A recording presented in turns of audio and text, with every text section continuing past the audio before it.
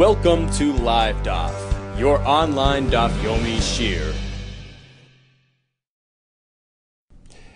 Shalom Aleichem and welcome back to today's DAF Hayomi GITTEN Ayin Ches. We are holding on the second line from the top of the Amid. Afilu hu'ima b'mita eina megureshes. We have learned yesterday in a Mishnah that one can deliver a get to his wife directly by placing it in her hands or by means of placing it into her property as well, her home, her chutzner. But if it's a chutzner that belongs to the husband, or the home belongs to the husband, then you can't just place it in that property. It doesn't work. You haven't given her anything. And the Mishnah adds the following phrase, Afilu hu'ima b'mita, even if the bed is next to her in bed, it doesn't work. Amar Rava lo yishanu, that's only a concern, ella b'mita shelo, it doesn't work because the bed is his bed. Aval b'mita shelo megureshes, but suppose the bed belongs to her, it works. Because he put it into her property, so to speak. Tani namihach, we have the same in a brayso. Rabbi Lezo Imra, b'mita shelo eina megureshes. If the get is found in his bed, it doesn't work. B'mita shelo megureshes, but if it's next to the isha in her bed, then it works. Asks the Gemara how? B'mita shelo megureshes. How can it work? Okay, say it's her bed.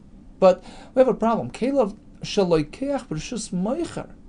You see, this is a whole discussion, a whole machlokes, and Basra Pehei Rashi says, suppose I want to sell you something, and I put the item into your kli, you're the customer, so you're the loikeach, it's your kli, but that kli happens to be sitting in my house. Kelev shaloikeach b'reshus moicher. Does that work or not? Perhaps yes. After all, it's placed in your container. But remember, your container is sitting in my property. So if we say that placing a get into her bed, which is situated in his property, constitutes a divorce, constitutes delivery to the Isha, would you conclude from this that Kelev shaloikeach b'reshus moicher makes a kinyan? Shamas mina. Right? So if we say Kelev shaloikeach b'reshus moicher, shamas mina, we can prove from here Kelev shaloikeach b'reshus moicher kana leikeach. Does that mean to say that, generally speaking, a person can make a kinyan like that? Placing something into the kli of a leikeach, despite the fact that it's located in the moicher, in the seller's home, it creates its own environment and allows me to be kaina in that kli. Yeah. Well, this is a complicated sugya, and it's not so clear. Is there a raya from this Mishnah that it works? Leitzricha says, no, not so fast. We're speaking about a special case here. The Gavaya Asara. Remember, the bed is very tall. 10 tefachim high. Right? So there is a 10 tefach gap between floor and bottom of bed. Oh, that's... Actually says it's its own rishus, its own environment. And therefore, she could actually make a kinyan and receive the get which is sitting on that bed. So the bed is hers, but the floor is his. It doesn't matter because the bed is so tall. You know, fine, the bed is very tall and high, but what about the kari? The legs of the bed are positioned on his floor. So his floor is supporting the bed. So it should identify with his place. Amokim kari lokapte inchi. People are not concerned about. People are not particular about that little square inch where the leg is sitting on. And as long as I can use the area beneath the bed, it's big enough to be used properly. It's its own place, so I'm not makbid on that. And he allows it to sort of put her kli there. It's something so insignificant that we don't reckon with. And therefore, the top of that bed is considered her place. Because after all, it's her bed, it belongs to her, right? And we ignore the fact that it's sitting on his floor. Now, l'soich chika, or l'soich kalsa megureshes. Mishnah continues. If you place the get, l'soich chika, in her bosom, in her clothing, whatever, or l'soich kalsa, in her little basket, megureshes. It's considered like having been delivered to the Isha directly. Amai, why? Once again, the same problem. Okay, say it belongs to her, but where is she standing? In his property. Amai kelev shalokech b'shus meicheru. He throws it into her basket. The basket is sitting on his floor. So once again, the same issue. How does that make it? How does that work? Why is it considered a get delivered to the isha? Right, so the kasha is on the kalsa, on this basket. We're speaking that this sort of mini basket was hanging from her. She was holding it. In this case, the basket is not bottled to his property. So even though they're standing in the house, it doesn't matter because it's on her body. It's hanging from her, just like her hand is hers. Likewise, this kli. V'chein Amar Rabbi Lezer, Amar Oishia, the same pshat. Kigoyin was speaking Goyin Shahisa Kasat Luyaba. That solves the problem. Reb Shimon Malakish Amar, a step further. You don't have to have it hanging on her. Kshura, as long as it's tied to her, that identifies with her. Afa b'she'enot luya, even though it's not actually hanging off the ground, it's okay. Even if it's sitting on the floor, but it's tied to her, it's an extension of her. Rav Adabar Rav Amar, he gives another solution to this kasha. How can you deliver a get into the kalsa which is situated in his house? It's sitting between her legs, and a person's not makbid on where his wife will sit, like her area that she can sit on. That's something that a person is not particular about. So the basket sitting in that location as well is totally in her domain. Rav Risharshi Bar Avdimi Amar, another teretz, another option. We're speaking that this husband was a kalsois seller, a kalsois dealer. So he has a room full of these little baskets, and he doesn't really care if there's another basket sitting there. It's meant for that. So it's like her place. It's like her rishus. Okay, solution number 5. Amar, mokem cheka kanelo, mokem kalso kanelo. Even if the basket is sitting in his property, in his house, without any of these, scenarios, sitting straightforward on his floor. It's her kli, but his rishus. How can you place a get into that kli and have it considered hers? Because, a person is not makbid, is not particular on the mokem cheka of the isha, on her bosom, on her clothing, and the makom that she puts the kalsa down. The person's not makbid on these things. Right? When you marry a woman, it's with the awareness that she'll bring her kalim with her. So therefore, this is an exception. Even though her kli is sitting in his rishus, he's letting her use the rishus, and the get is considered delivered to her domain, and she's megurashas. Amar Yechon, my time. Amar Raver, my time to Rabbi Yechon. Why do we say that a mokem kalsa belongs to her? We say another makbid loyal mokem cheka, loyal mokem kalsa. Person's not makbid on these little areas. Tani Mihachi. We have a riot to Rabbi Yechon on the most recent pshat in this halacha. Zorka lolata cheka, kalsa, teich davar shehuke kalsa. It's not only cheka or kalsa, any other utensil which is designated for her use. It's miyuchat for her tashmish. So a person is not makbid. His wife has her things with her. Harizim Gurasha, so it works. Why? Apparently because the reason behind the halacha is a lack of hakpad, a lack of particularity.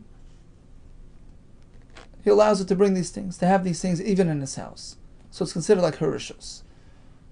Now, when the Brisa says kol davar shehu kalsa, a similar item which is compared to kalsa, l'suyimai, what are we including here? L'suya taska, the achlabat tamri, including a little kind of sack, a little container, from which she eats her dates, where she keeps her dates. So that little sack is also it's hers, and the makom of the sack is hers. Basically, little insignificant utensils and containers. Well, he knows that she has there. He's not makbid on that makom, and therefore answers the kasha. Putting a get into that makom is considered her rishus. Continues the Mishnah. Amar kinsi ishtar chayvze. So a fellow has a get. He gives it to her wife, but perhaps he's uncomfortable to call it a get. So he pretends that it's just a loan document. Here, take this shtar chayv.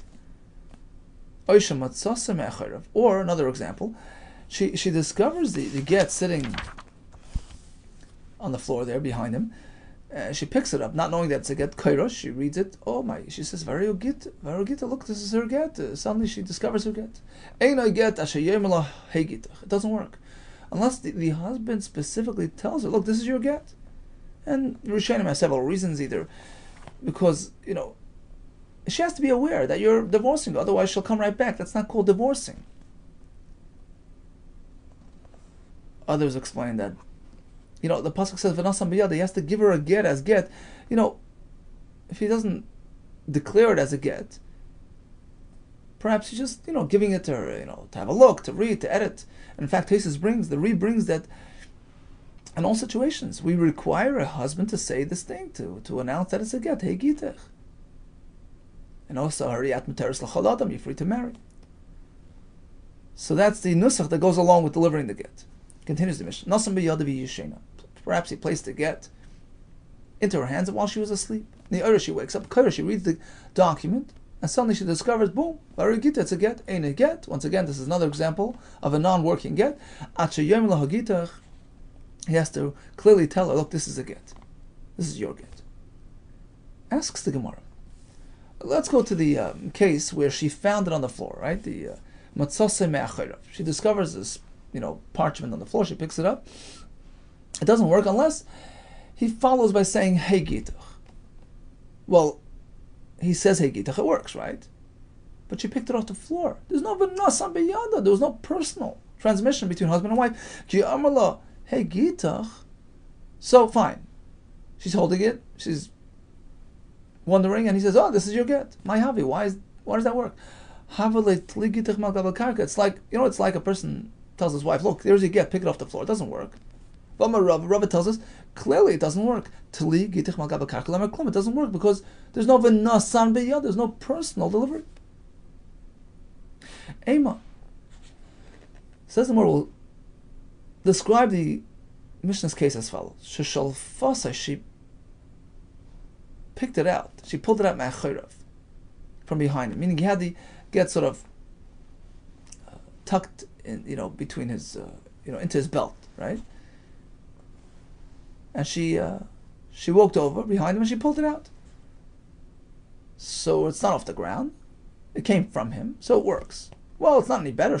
Now, even if she pulled it out of his belt, we need him to give it to her. She can't be the one taking it without him giving it. What happened was he bent his side over to her, and by doing so he indicated, look, there's your get, take it out, and she pulled it out. So since he bent himself over to her, he brought it closer to her. That is sufficient for v'nasan b'yada, even though she actually pulled it out.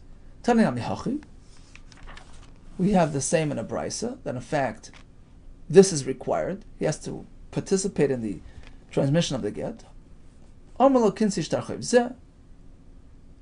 He tells her, look, this is the shtar chayv, or she pulled it out from his belt behind him. So it's not like matzase me'acharav. That's the lashon of the Mishnah. Matzase, she discovered it, which sounds like she discovered it on her own. Here it says shalfase me'acharav, which is different, has different connotation. It indicates that he took part in giving over the get. He sort of brought it closer to her. The problem is he had pretended that it's a shtar chayv. That's what he told her. Karasei vareu gita. And again, it doesn't work. Ache yoymar la hegitach divi Rabbi. Okay, so bottom line is we have proven from here that the case must be speaking that he actually participated. He leaned over to her and that's considered v'nosam biyada. The problem here is a different problem, because in the first case he said kinsi shtar chayvzeh, in the second case he didn't say anything. So you need to add those words. But in terms of the delivering of the get, it only works if he participated. He did v'nosam biyada. He did something to bring it closer to her. Okay, so having said that, let's address the other deficiency, the fact that his lack of declaration. He didn't say hagitech. So Rabbi says it doesn't work unless he actually follows through and follows up by saying hagitech. But he doesn't have to redo it. He doesn't have to take it back and give it to her again. As long as he gets up and says, "Look, this is your get," that's enough. No, you have to redo the process. It doesn't work. It was a faulty delivery, right? He gave it to her without, so he has to take it back.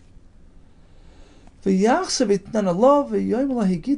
he's giving it back to her the second time, it's accompanied by that announcement, "Here's your get." So according to this shita, Hegitach must take place as he's giving it to her, but not later. The Mishnah continues with another example. He placed it directly in her hands while she was asleep, unaware. That's not called a gerushin, right? She wakes up and she discovers this thing and she reads it. Lo and behold, this is my get. Eino get, it doesn't work because he failed to tell her. So he has to follow up by saying hey gitach. He doesn't have to take it back. He just has to follow up with those words. Once again, you have to redo it. Why do we have to discuss both cases? The same machlokes in both cases. We only discussed the first part of the brisa. I would say by Hikam Rebbe, the Rebbe says you can just, follow up with the words without redoing the whole act. Because she was eligible for divorce, she was awake, she was aware. So now you just add the words and you're done. But in the second case where she took it while she was sleeping, she's not eligible for gerushin at that point. She's not cognizant. Perhaps in this case, everybody agrees that you have to redo the process. So that's why we mentioned that case as well. No, according to Rebbe, you don't have to do a redo.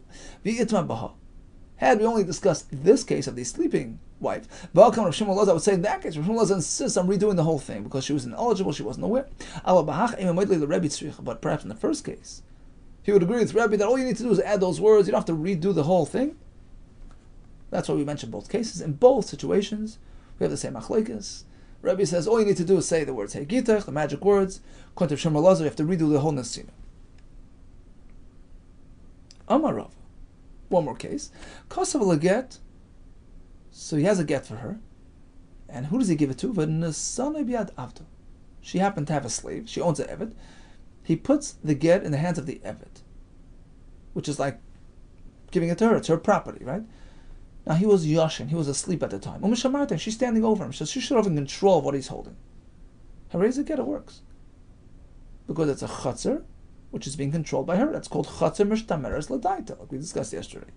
But if he's awake, and he's his own person, niyar, he's awake, ain't a get, doesn't work. Chatzar mishtameres shaloi l'daita. Now, who's controlling the chatzar? Who's in the driver's seat? The eved. He's an independent person. So it's not considered a delivery to the Isha. Asks the Gemara, well, so let's say he's asleep. Yashin Mishamarta is a get. Why? Amai. We have another problem. Chatzar malechasi. By definition, this eved is a walking chatzar. Chatzar malechas leikana. Chatzar has to be a stationary entity. So it doesn't work. Even though at present he's immobile, but by definition he's a walking chatzar. Perhaps I would say Yashin Shani, the fact that he's sleeping, changes the equation. No. We look at the essence of this entity. Rav himself tells us, if you have something which, if it would be on the move, it wouldn't work. Even if he's standing or sitting, and it doesn't work. By definition, he doesn't qualify. We're speaking that he was tied up. So he's totally immobile. He can't even walk if he wanted to. So in this case we say that it's a proper chatzar, Right? And since he's asleep, he's totally subservient to her. She's totally in control. And it's considered a gerushin. Okay, so let's just summarize this Amud Gemara. We started with the halacha of the get in the bed. If it's her bed and it's big enough that it's a separate makim, it's considered an acquisition of the get. We discussed cheka and kalsa, many reasons why kalsa works. And we went on to the Mishnah that the words heikitech have to accompany the nesinas get. If he fails to say that, according to Rebbe, just add it. According to Shimon Elazar, you have to redo the nesina, placing a get in her Evet's hand. Work provided he's totally under her control. Continues the Mishnah. Suppose she's standing in the street. V'zarka, he tosses the get in her direction, and it lands on the floor. Does it work? Well, it depends how close to her it is. If it lands right next to her, it works. And near him, it doesn't work. Half and half. Well, that's a suffix. We're not sure how to deal with that. Now, by the way, this lashon karev lo can have several definitions, as we'll see in the Gemara. Now, just like this works with get, v'chein in kedushin. Take a ring and you toss it to the isha. Here, I want you to be my wife. It lands on the floor. Next to her, it works. Next to him, it doesn't. Same story. The same thing regarding repaying a loan. I owe you $1 million, and you tell me, look, throw it to me. So the creditor tells the borrower, here, please throw me the money. And he does so. It lands on the floor and it got lost or whatever. If it landed near the malve, it works. Zachaha malve. But if it landed near the loive, then it never left his domain. Now, if something goes wrong, the money disappears, the loive has to pay again. Half and half. We say shnei mechleiku, they have to split it 50-50. So he's, partially responsible. Now, what does it mean near him, near her? We're speaking about the street here, right? What do we mean when we say near her, near him? So let's go about discussing the get story. Tosses the get to the isha. Near her, it's hers. Near him, it doesn't work. Amarav arba amay shallah. Zeu karev la. Arba amay shaloi. Zeu karev la. So Rashi brings the Gemara about Mitzvah Daf Yud. Dalad amay shal adam kainis la. Even if you're walking in the street, something is within your personal domain. 4 amas is considered the makim of a person. Typically, that's the size of a person, lying on the floor with his hands, stretched out. So anything within 4 amas of a person is considered to be lying in his personal domain, even if it's public territory, middle of the street. It's close enough to you, you're in control of that spot, you're kaina. As though it would be placed in your backyard. So the get lands within 4 amas of the isha, it's hers. If it lands within 4 amas of the man, it's his. So again, arba amay shalah, if it's within her 4 amas, zeu karev lo, that's called hers. Arba amay shalah, zeu karev lo, that's near him. Well, the Mishnah had a third example. If it landed, half and half, how does that work? Amar Rav Shmuel Rav Yitzchak k'gon shehayu shneim oimdim ba'arba amas. They're both standing within the same 4 amas square, and the get is sitting there. That's called half and half. They both have equal rights to that cube. Why? Says the Gemara V'lechsi. Let's figure out who got there first. Ha'minayu kodem. Whoever got there first, it identifies with him. Perhaps they both came to the same split second. That's impossible. You can't work it out so perfectly. Let's figure out who got there first. Elam Rav Kahana was speaking hacha because amos mitzimtzamas askinan. No, we're not speaking about the same 4 amas. Picture an area which is 8 amas long, 4 amas wide. He's standing on one side, she's standing on the other. So basically, their 4 amas are adjacent to each other, right next to each other. Where my 4 amas end, your 4 amas begin. And where's the get? Right on that boundary. The get the get is half in the man's 4 amas and half in the woman's 4 amas. That's mechza mechza. That's a suffix. Ask the Gemara, that's not a suffix. But the get is still tied to him.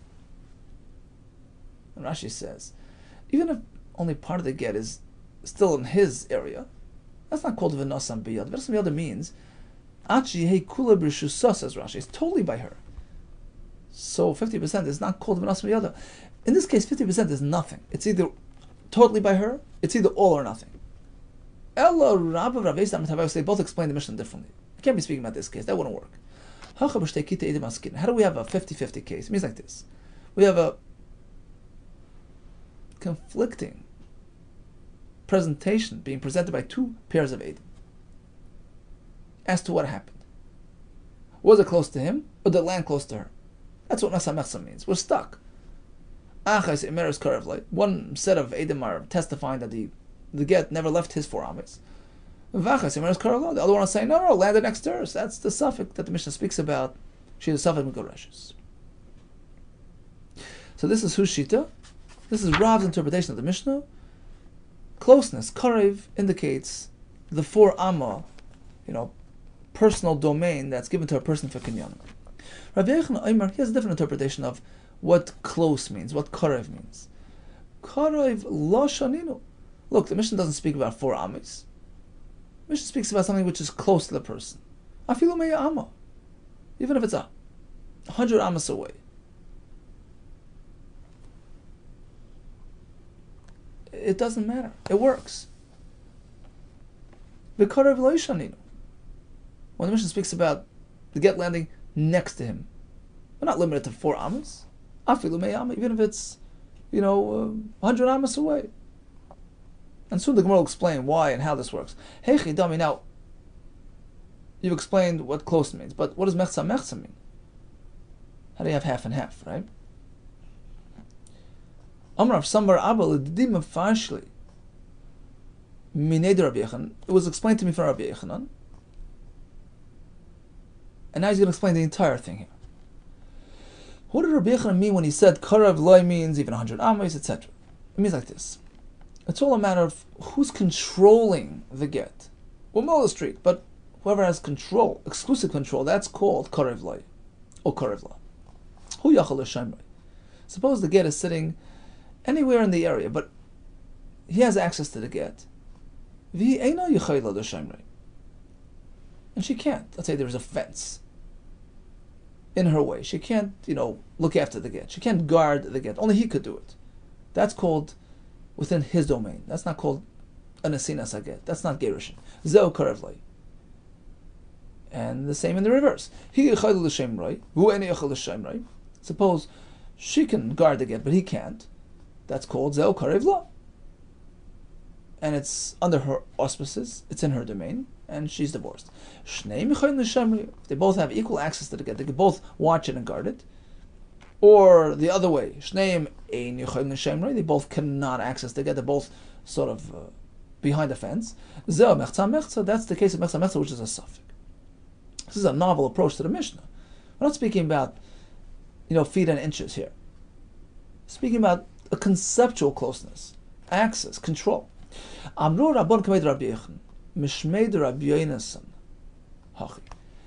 in fact, the Rabbanon told Rabbi Yehuda the same pshat, this pshat in the Mishnah, the name of Rabbi Yehuda, and he was very impressed. Amar, he said, wow, our friends in Bavel, like Rabbi Yehuda, know how to explain the Mishnah so well. I like that pshat. It's a correct pshat. Tanin amihachi. We find this pshat in a brayso as well. Rabbi Yehuda, kol shu karev lo miloi uba kelev v'notloi. So the Bryce says like this: if the get is closer to him than to her, it landed right there, and then a dog comes and ran away with the get, it doesn't work. So before we get our bearings, let's just, what does he mean? Just because a dog snatched the get, it landed, it was already received by the Isha. Why? How long does she have to watch the get? She's divorced. Who cares what happened later? So apparently, because of this kasha, we have to, take a fresh look at the Bryce. The Bryce means like this: suppose the get lands closer to her than to him.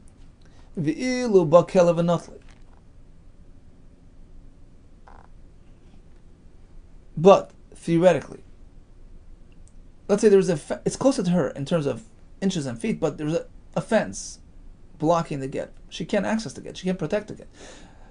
In fact, suppose, theoretically, it's a hypothetical scenario. Suppose a dog would come running, grab the get, and he would have the ability to run after, chase the dog away, watch the get. Because there's no obstruction between him and the get. She can't because there's a fence or something blocking. In Meguresh, in this case, it doesn't work. So bottom line is, you see clearly that it's not a matter of distance, it's a matter of control. Who can guard the get? Who can watch the get? You have a case where the get is right next to her, but she can't do anything about it. It doesn't work. So it's a right to Rabbi Yechon's approach to the Mishnah. Amar le Shmuel Rabbi Yehuda. So now we have Rav's pshat in the Mishnah within 4 amis. Rabbi Yechon's pshat, control. Here comes the third pshat. Amar le Shmuel. Shmuel told le Rabbi Yehuda, Shinana, sharp one. That's what he used to call him, sharp one. Now, don't work with 4 amis or with Kadesha Tashuach V'Titlanu. Kara Ivla means it's close enough that you can simply bend down and pick it up. That's what it means.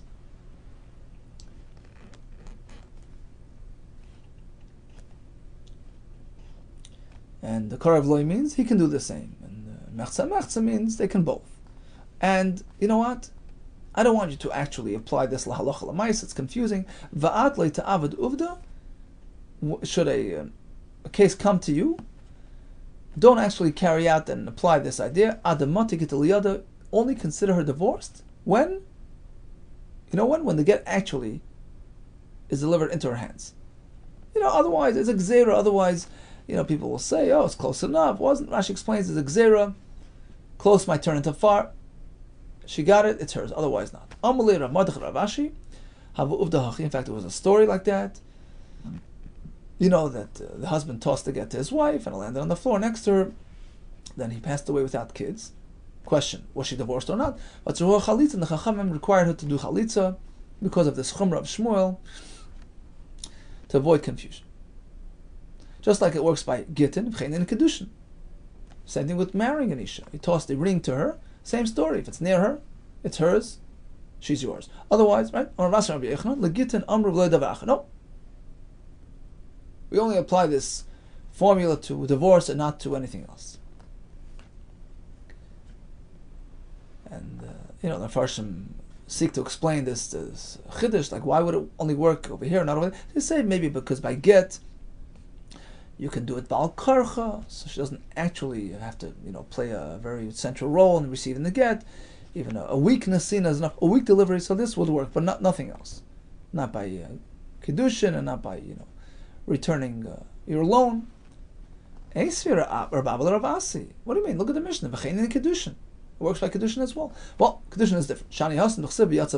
We have this famous hekesh, right, between divorce and marriage. It says that's divorce. Then it says married the other person. So we connect divorce to marriage. We apply the same principles to both. He asked further. What does the Mishnah say regarding returning a loan? Right? Here, throw me the money. He throws it to him. If it landed near the malva, so you see that the same idea applies to returning a loan. So he says, this is not a typical case, we're speaking about an exceptional case. My skin was speaking, the armalei the malva, the bank, told him, look, typically you can't just throw money in, but here I'm letting you do it. You throw it to me, and I get it, you're a potter. So the special exception, special exemption. Well, if that's the case, why would discuss it? That's ABC, right? Apparently, the Amalei, he said it to him a bit differently, more lumdish. He spoke a bit cryptically. He said, look, you owe me the money, please send it back to me. Throw it to me, just like, follow the guidelines of divorce, which allows, this process to work. Throwing and landing. So if he said it so clearly, then why discuss it? Perhaps I would think, the creditor can tell the loiva, I'm just playing around with you, I'm being silly. I never really meant it, and it doesn't really work. And if it got lost before I actually took possession, you haven't paid me back. Mashmon, the Chiddush Mishnah is yes. He said it, we take his word for it. Says the Gemara of Chisda, Geit biyada Mashicha biyadai. So he took the get, placed it directly into his wife's hands, get biyada, but the get happens to have some sort of a ribbon which he's holding on to. Does it count as divorce or not? Is it considered delivered to the Isha? Well, it depends. Whether he can pull it back, which would mean that he still has control over the get and doesn't work. If that ribbon is strong enough that he can tug it and pull back the get, and bring back the get, it's not a gerushin. But otherwise, should he pull the strap, it would snap and she would stay with the get megureshes. It works. Says the Gemara, my time, just because he can force it back, what's wrong? Bein and krisus. You see the pasuk says, "V'naslan sefer krisus," a total separation, disengagement. But like he's still grabbing on. That's not called an asina sakit. Suppose he put it into her hands, but she was holding her hands on an angle, on a downward slope, and he threw the get into her hands and it slid down onto the floor. Even if the get passed through her hands, and it doesn't work. Amai says more why? Where did the get land? We're assuming it landed right next to her feet. Fell within the 4 amis. But we're speaking that didn't land. It went straight into a fire and got burnt. So what? But it was in the airspace of her 4 amma personal, domain. Airspace is considered her place as well. Is it not? Well, tifshait. If you're not considering it, then you can use this to provide clarity. The Boyer Blazer had a shaila. This very shaila. Arba ames shamru. The 4 ames that we give a person. Yesh lan aver. What about the airspace of the 4 ames? Is that as good as the actual land below? Or ein lan aver, or do we say no? Only if it landed in the karka, but airspace doesn't give you any rights. So based on your halacha, we see it doesn't count. Tifshet ein lan aver. You can conclude from this halacha that airspace of your 4 ames doesn't count. No, says the Gemara, Hachmai Skin was speaking by Menes al Gavan Nor. What happened was she was standing with her hands like that over the river. Initially, when he put the get into her hands and it slid down, we knew good and well that that's it was going to get lost. Rashi says on the last line, Al Gavan Nor, the aver she'enoi ro'i l'nuach le'kani. This airspace is worse than your typical airspace, which eventually lands, right? So if something is fluttering on top of your 4 ames, slated to land, so perhaps, you don't have to wait for it to land. The airspace is sort of an extension of the ground below. But if we know good and well, there's a river, there's a fire there, it's about to land in the river, the fire, it's going to be gone, it's going to be lost, incinerated, gone. It's not even ro'oi l'noyach, it's not slated to land, it's not able to land within your arba ames. That's way worse. And there's no kinyan like that. Okay, let's quickly chazer today's daf. We started with the get put into her mita. We explained why it works. With the chekel to kalsa, we explained why that worked. If you pretend that it's just a shtar choy, if you didn't say hey gittech, you have to actually say hey gittech and make her aware of the fact that it's a get. We have the get placed into her evet's hands. In some cases it works. We have the Mishnah throwing a get to the Isha. Karev law works. What does karev law mean? Rav's pshat is within 4 amis. Rabbi Yehuda says she has control over the get. And Shmuel paskined only if she can bend down and pick it up. Umar says that these things only work by GITTEN and Kiddushin. And we have the halacha that if the strap can allow him to pull the get back, it's still considered in his control. It's not krisis. And likewise, if the get just slid out of her hands and was immediately destroyed, that requires a redo. All the best to you and Hatzlacha Rabbi.